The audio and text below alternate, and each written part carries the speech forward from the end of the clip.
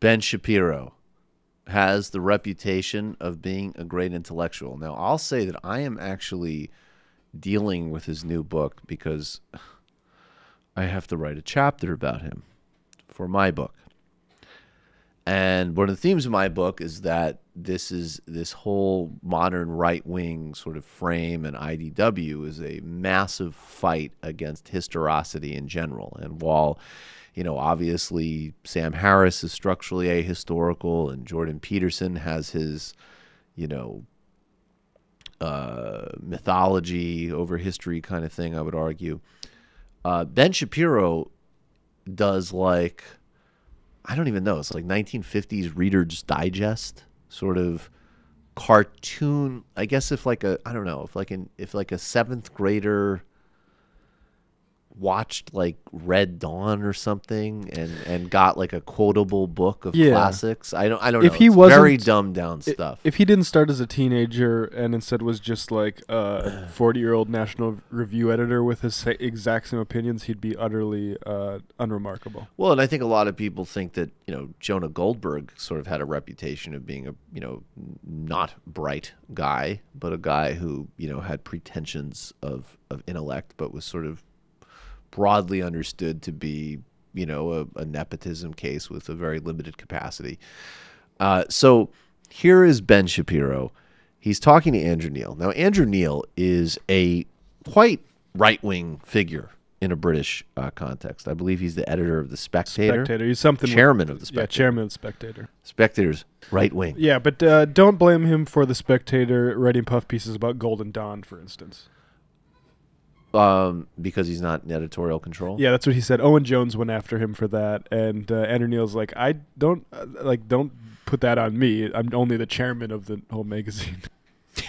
Sure, okay, but you know, he's yes, a man of the right, but he's able to do. I mean, this is just a British interview. If they interviewed any of us, they would go like, "You say you support socialism, however, socialism has killed millions, so." You want people to die, but Ben Shapiro's in his bag. He's triggered. He's in his feelings, and he's also just what a whiny little thing.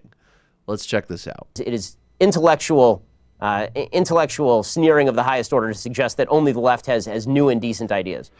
Some of the ideas that are popular in your side of politics would seem to take us back to the Dark Ages, Georgia, new abortion laws, which you are much in favor of, that a woman who miscarries could get 30 years. A Georgian woman who travels to another state for an abortion procedure could get 10 years. These are extreme hard policies.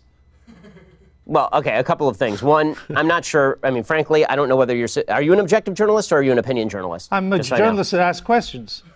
Okay, so you're a supposedly objective journalist calling policies with which you disagree barbaric and suggesting only one side of the political. I will just remind you that we highlighted a case a couple days ago of an 11-year-old rape victim who is pregnant and, as that law is currently written, could be forced to carry that baby to term. I don't know what other word you would reserve barbarism for, let alone imprisoning women for, you know, exercising control over their health. I mean, to say the least. But, you know, so, you know, but Ben, again, he's getting very triggered and freaked out by this. And this is just so interesting. I mean, this is an entire brand that was built off of going to a college campus and, you know, superficially through word tricks and gamesmanship eviscerating some 18-year-old who asked them a question. And he can't even deal with one just sort of basic round of British questioning, which anybody who has any, I mean, it's kind of stunning that Ben Shapiro has this little exposure to British media, as it seems to, you know, appear. But anyways, go ahead. The abortion one will continue, but this is the beginning of a prolonged tantrum. barbaric and No, suggesting only one side of the political aisle has ideas. So I just want to point out that I know that I wish you would at least be honest in your own biases. Mr. Shapiro, so I know are you a member of broadcasting in America is now so polarized that on one program you only have the left and another one you just have the right. My job is to question those who have strong views and put an alternative to them. If you were an anti-abortion person, I would be putting pro-abortion questions to you. But you are really would you call the pro-choice position? So why don't you just answer my question, sir? I'm happy to answer your question. Please answer this one. Would you suggest that a late-term abortion is brutal? I'm not taking a view on this issue. I'm asking you the question. I want to pause it here and bring in our friend Timba on Toast and his section from this Dave Rubin's Battle of Ideas Part 3. Right. Explains exactly the little move that Ben Shapiro does called the Mott and Bailey. This is really Analyzing the things Stefan says is a fallacy called the Mott and Bailey. The phrase Mott and Bailey comes from medieval castles which had a particular structure. A gated courtyard area outside, the bailey, where the main settlements were, and then a heavily fortified stone keep high up on the hill, the motte, where everyone would retreat to when hostile forces approached. The bailey is vulnerable, open to attack, but the motte is safe, unassailable. The Mott and Bailey fallacy revolves around trying to defend a controversial position, a bailey, by defending a loosely connected common sense assertion which is impossible to argue against, a motte. An example of this would be if I said that women don't belong in the workplace, and then when asked to defend my position, I said, you can't deny that there are biological differences between men and women. You can see how the two concepts here... So you see, that's exactly what he's doing, pivoting from this bill to the specific question of late-term abortion. Now, I don't know how he's defining late-term abortion, but we do know that quote-unquote late-term abortions in terms of, like the baby's about to be due are performed only in instances where the mother's life is at risk, period. And we also know that Donald Trump and others are running around the country just lying about killing babies after they're born. So I don't know what kind of spin Shapiro is trying to do on this, but he did a Mont Bailey, and he's also being disingenuous about what that actually means. And I also would like to say, in terms of the sacredness of life, well, we'll get to what Ben Shapiro said about Trayvon Martin after the rest of this clip. You suggest that a late-term abortion is brutal. I'm not taking a view on this issue. I'm asking you the questions. Sir, you just suggested the pro-life position is inherently brutal and terrible, so I'm asking you, as an objective journalist, would you ask the same question to a pro-choice advocate by calling their position brutal and horrible? What I'm asking you is that why is it that a bill banning abortions after a woman has been pregnant for 6 weeks is not a return to the Dark Ages? What's your answer? My answer is something called science. Human life exists at conception. It ought to be protected. Now, back to my question to you. You purport to be an objective journalist. BBC purports to be an objective down-the-middle network. It obviously is not. It never has been. And you, as a journalist, are proceeding to call one side of the political aisle ignorant, barbaric, and sending us back to the Dark Ages. Why don't you just say that you're on the left? Is this so hard for you? Why can't you just be honest? Seriously, it's a serious question. Mr. Shapiro, if you only knew how ridiculous that statement is, you wouldn't have said it. So let's move on. I also love because it's like Ben Shapiro has built this whole like ludicrous, sad brand of like, this sort of like faux, this ridiculous posture of sophistication. And he's having an exchange with basically what he's sort of indirectly molded this whole dumb persona off of. I mean, I'm sure, he's studied the Buckley tapes and everything, even though he has none of that kind of fluidity. But like, this is what it all comes back to. It comes back to sort of like high Tory sort of like disdain. And he's on the receiving end of it. And he doesn't even know who he's talking to. He thinks Andrew Neil is like labor or something. I mean, this is genuinely mind-blowing that this guy has a brand as an intellectual. I just like to remind everybody. I mean, I guess, and I think this is true clearly for a lot of these people, that when they're done, and obviously this is really about controlling women's lives and autonomy and bodies, but even if we were to stipulate, and we never should, but I will for this specific instance, that there's a concern about babies. I don't know when that concern stops, but if you'll remember, several years ago, in 2013, there was an innocent teenager who was killed by George Zimmerman named Trayvon Martin.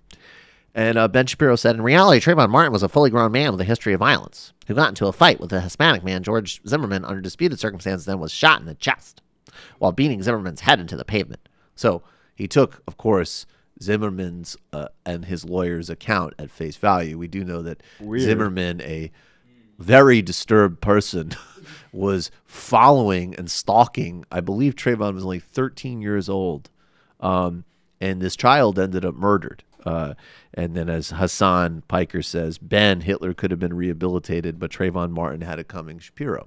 So after this, after embarrassing himself by throwing that tantrum and asserting that he was talking to some type of anti-conservative journalist, the interview went on until, and we're cutting some of it. The whole 8 minutes is pretty funny and revealing. But, the full thing is actually 16, so we're 16. actually missing out quite a bit of this. Okay. But this is the last. This is the last. This is when we finally have our. This is when the.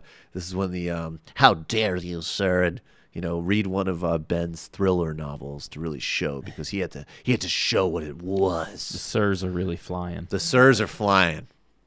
As you say in your book, you say that there's quite a key phrase: "We are so angry at each other right now."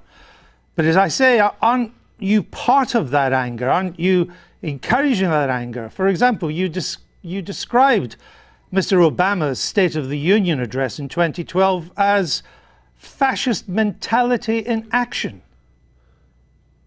Well, I think that if you want to argue with the characterization, then we can talk about what exactly his State of the Union address said. Is it charged language in politics? Sure. The problem that I have is not with charged language in politics, which I'm generally in favor of. I like a robust public debate and a very loud and spirited public debate. I have no problem with that whatsoever. What I'm talking about is the assumption that people with whom we disagree politically are inherently of bad character, or, in your words, want to bring us back to the Dark Ages. But again, it was your description of the State of the Union address in 2012 as fascist.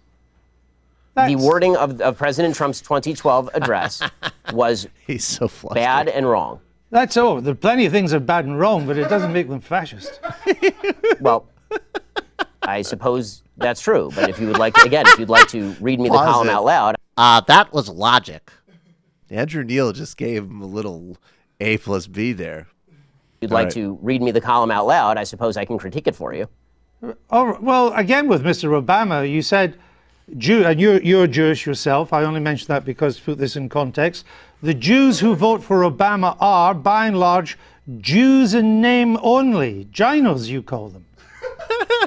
My statement was based on the fact that Jews in the United States, as an ethnic group, are largely irreligious, which is true by every single poll. Jews are the most irreligious group in the United States. As an Orthodox Jew who actually takes Judaism seriously, the point that I am making is that most Jews who are ethnically Jewish are not religiously Jewish in any context. No. The point you were making is that Jews who vote for Obama are Jews in name only. I said that, yes, that is correct, that Jews who voted for Barack Obama, a progenitor of the Iran deal, a person who was cracking down on religious liberty, a person who spent much of his career as president of the United States attempting to deprive Israel of the necessities to defend itself. Pause it.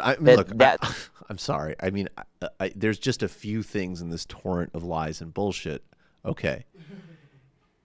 Unprecedented funding for Iron Dome, as an example, right? Ehud Barak said that no other president had done more in terms of security cooperation than Barack Obama. And those of us who actually care about Palestinian civil rights and self-determination were appalled by the Obama administration's endless support of Israel, no matter what they did, including at 2 different times during the transition in 2009 and then in 2014. Such ferocious bombardments on Gaza that even in 2014, Joe Scarborough questioned, as an example, when Israel bombed a UN school. So, again, crackdowns on religious liberties and all this. I mean, he's talking about pharmacies needing to be able to give women the day after pill. Okay, so he's using this maudlin, melodramatic, disingenuous language. But at some point, we need to inject a little bit of reality. Also, the Iran deal, supported by sane people in Israel like Ehud Olmert and the intelligence and members or former members of the intelligence and military apparatus. Go ahead. The necessities to defend itself. that people, Jews who voted for President Obama, by and large, cared about Judaism far less than they did about other priorities. Did you said they should turn their badge in as a Jew? Yes, I believe that if you are somebody who takes Judaism seriously, that comes along with ideological commitment. I mean, I guess. Also, I hope you're having fun, by the way, going through every old tweet that I've ever sent to try and do gotcha questions. But if you'd like to have a discussion about my general philosophy or things I've done in, say, I don't know, that's 2012, so it's now 2019. If you'd like to discuss something I've done in, say, like the past 5 years, why don't we do that? What a whiny little Because cretin. your book is a criticism of how angry America is and how America has to do better. And I'm simply I have an entire list on my website, sir. On my list, I have an entire website of dumb, bad things that I've said. I'm simply trying to point out some of the things you've said that seem to me to help to stoke that anger. For example, you said Israelis like to build, Arabs like to bomb crap and live in open sewage. Well, as I say in an article entitled, "Here's a list of all the giant, bad, dumb things I've ever said." Was that dumb? Well, yes, that's a dumb tweet. And not only, but it is also important to mention that the next few tweets clarify that that tweet is specifically referring to the Hamas leadership, which, by the way, a BBC I've seen is relatively reticent to condemn. No, actually, it wasn't what you went on to do and say. But it's just beautiful the way, because he took some dumb, and of course the BBC condemns actions by Hamas. The BBC is quite moderate. It just acknowledges international law and an example in Israel-Palestine. But I just love that Andrew Neil does not even feel the need to go chase that dumb little chestnut. Just like, okay, well, it's back to actually what you were saying. You can see the dishonesty in Shapiro in that tactic there, right? Because he talks about, he characterizes the subsequent tweets as if they basically make that tweet not dumb, right? And then moves on to make an assertion about the BBC that he thinks Neil is going to follow up instead of that, but Neil impressively stays on the trail. That the next few tweets clarify that that tweet is specifically referring to the Hamas leadership, which, by the way, a BBC I've seen is relatively reticent to condemn. No, actually, it wasn't what you went on to do and say. You are correct about the slur on Arabs. It's not all Arabs that want to live in open sewage and blow things up.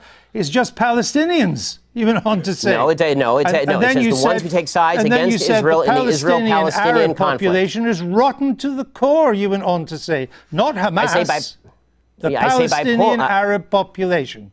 I say that by poll numbers, they elected Hamas. They educate their children. Wait, I thought you weren't saying that. So now we're going to justify saying that with the usual litany here. Yeah, it's interesting. I thought why do you need poll numbers to talk about the Hamas leadership? Wait, and I thought you were disaggregating from Hamas from the regular Palestinians. But now because they voted for Hamas, maybe they all are actually bad. Ergo, maybe the tweet isn't a problem? What are we saying here, Ben? The Palestinian Arab population. I say that by poll numbers, they elected Hamas. They They educate their children in school that Israel should be obliterated, sir. I guess. If you want to read, honestly, this is a giant waste of time in the sense that the entire interview is designed for you to shout slogans or old things that I've said at me. I don't see how this forwards the debate. You talk about undermining the public discourse. It seems to me that simply going through and finding lone things that sound bad out of context and then hitting people with them is a way for you to make a quick buck on BBC off the fact that I'm popular and no one has ever heard of you. There are not many bucks to be made on the BBC, unlike American broadcasting, Mr. Shapiro. The point I'm trying to make is that your words are hardly designed to produce the consensus and understanding that the book seems to want to produce. That's my point, that you write about, Judeo-Christian culture and so on, but so much of what you've said in the past would seem to turn its back on Judeo-Christian culture. You're lecturing me on Judeo-Christian culture after you call the pro-life position barbaric? I just asked you a question. All he does is evade. And I asked you a question. You failed to answer a single one of mine. Frankly, I find this whole thing a waste of time. If you want to read the book and critique the book, why don't you read and critique the book? If you want to critique me, you can think whatever you want of me. Frankly, I don't care. I don't frankly give a damn what you think of me since I've never heard of you. And I've never heard of you until I briefed myself for this. But that's not the issue. You have a new book out. Then why the hell are you interviewing me, sir? It's an interesting book. But my point is, your book claims that society... Well, it'd be nice if you would quote it from time to time. Your book is... Well, actually, I've done so several times, and I'm about to do so again, if you would let me just finish the question. Your book frankly, I don't claims think that society honestly, is turning its back sir, on Judeo-Christian values. Yeah, What are those values? What are the values it's turning its back on? I'm not inclined to continue an interview with a person as badly motivated as you as an interviewer. So I think we're done here. I appreciate your time, sir. All right. Thank you so much. Thank you for your time and for showing that anger is not part of American political discourse. Now, Mr. Shapiro, we'll say goodbye.